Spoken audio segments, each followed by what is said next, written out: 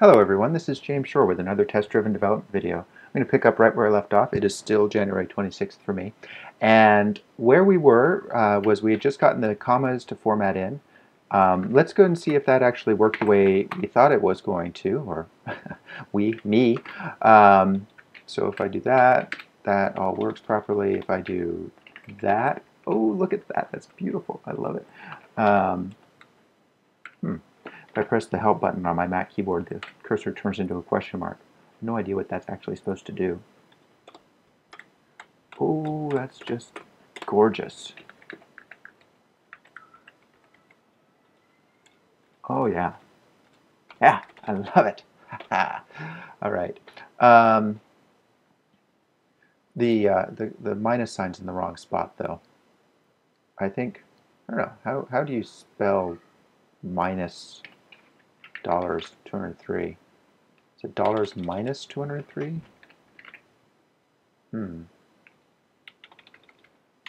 Actually, you know what it is? It's in parentheses. So let's go ahead and get that in there. So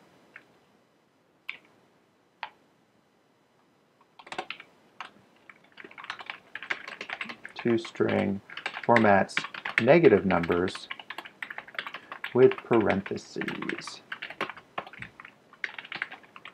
So we're going to want minus 500 to look like that.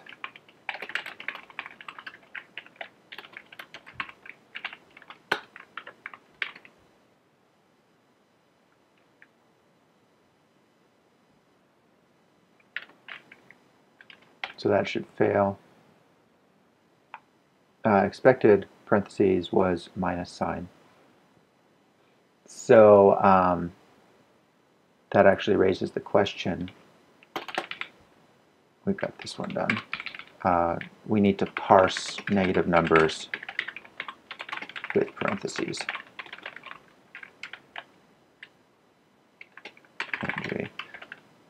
500 and 500 equals minus 500. Yeah, I guess I naturally put the minus sign first, don't I? Okay, so at any rate, that's failing. Minus 500. Now I think it might be worth getting that currency instance. So we've got a number format currency formatter. It's going to be number format dot get currency instance for the US. The currency formatter set maximum fraction digits. It's going to be 0. And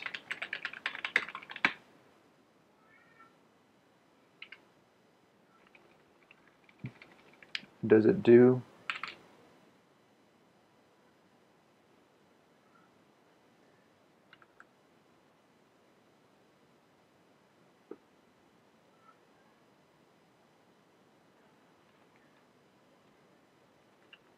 I don't, I don't see anything about formatting this with parentheses. And then, parsing and formatting and locales is incredibly complicated. So rather than dig around in that part of the Java library, it is so easy for me to just write this myself. I'm just going to write it myself.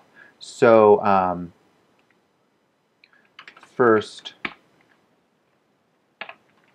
we'll extract a method here. We're going to convert number to string.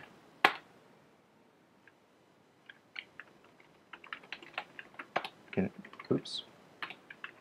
We can inline that.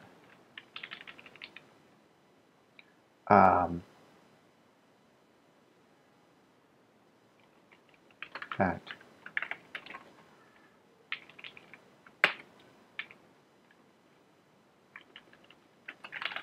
That should still work. I'm refactoring before getting a green bar, and that's bad. So slap myself on the wrist for that one. What I need to do is say if the underlying value, the amount, is less than 0, then else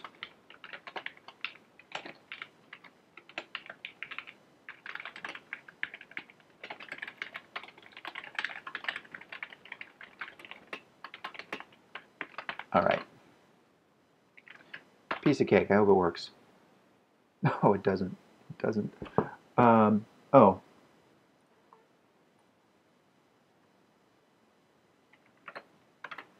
Okay, what was that error? Expected. Oh. Yeah. We've got the minus sign in there. So really what we need to do is pull this out as a local variable.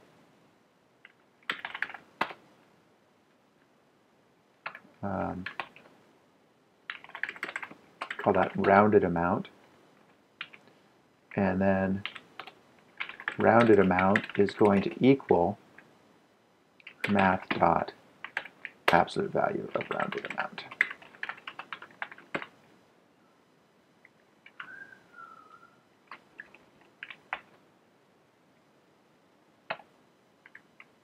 Yeah, I think that'll be okay. Yeah, that works. Let's see it go.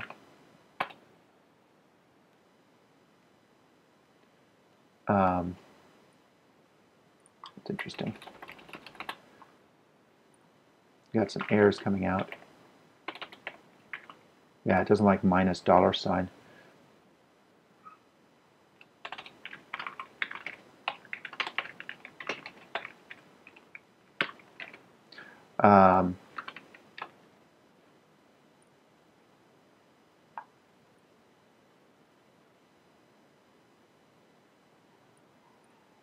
It really doesn't like minus dollar sign.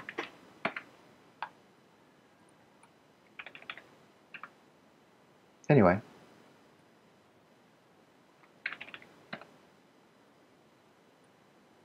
So if I have a minus 1, 2, 3, there it is. All nice and proper with the commas in the right spots and everything. Oh, lovely, lovely, lovely. Ah, I love it. Love it. Love it, love it, love it.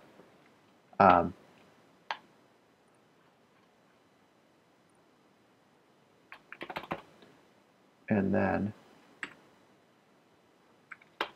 yeah, doesn't like the parentheses, but that's okay.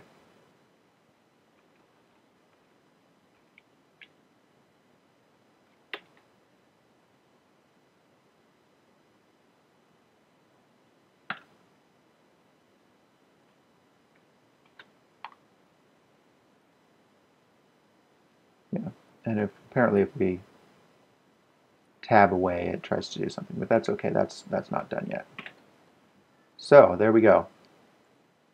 We've got our string formatting working.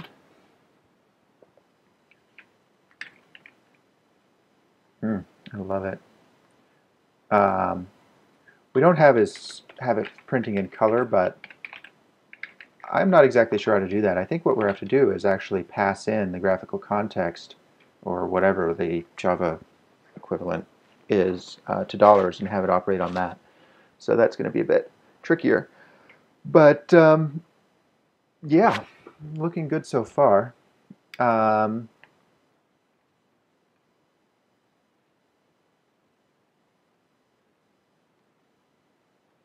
so far so good. I could turn this into a is negative.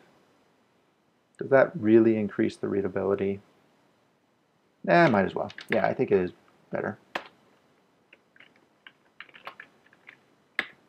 Huh. Let's try that. There we go. Keep it private for now. Although I could see a day when that will want it to be public, but not right now. Okay, so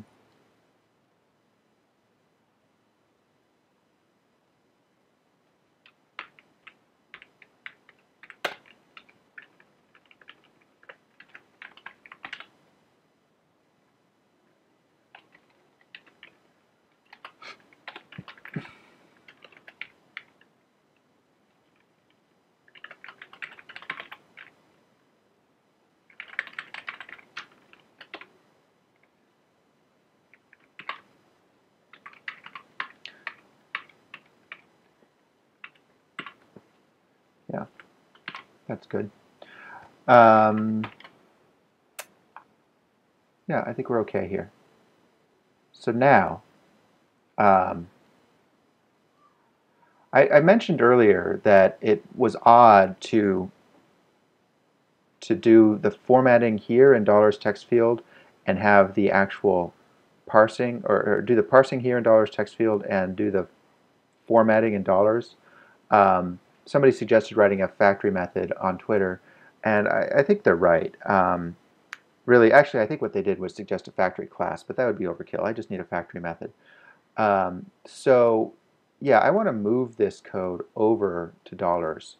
It's quite simple. I just need to have a parse method. I could also have it be a constructor $string, but I think a static parse method would be a little more readable.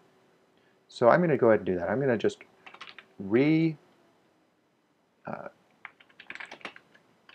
refactor here, and we'll see if I can get it all done in the time available.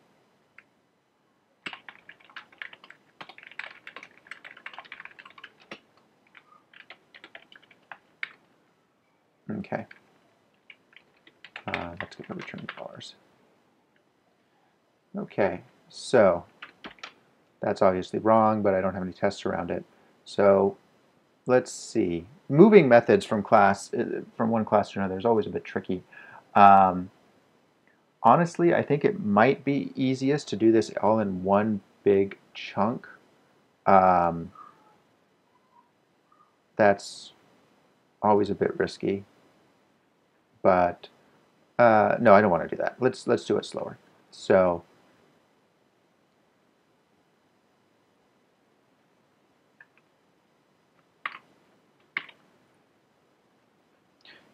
and also that starts to make this pretty big, but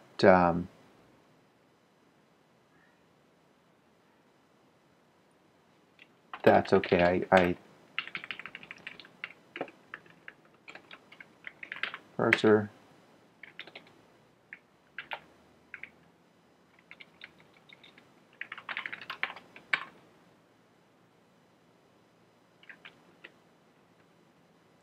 So let's see. This certainly makes the test a lot cleaner, doesn't it?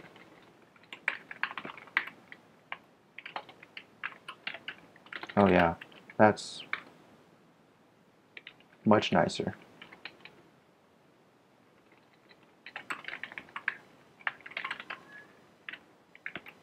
I think I might just put all these tests all these assertions in one test.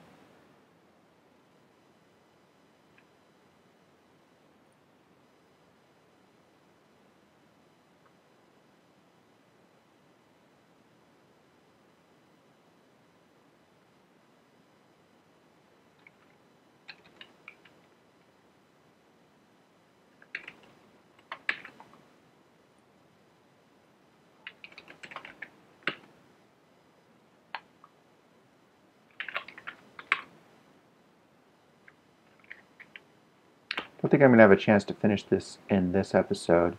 But now that I've moved the parsing over into dollars, what I can do is do this.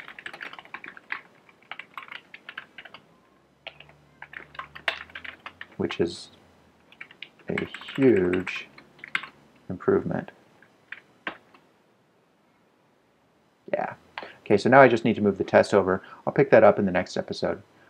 That's it for this time, so thanks again for watching, and I will catch you next time.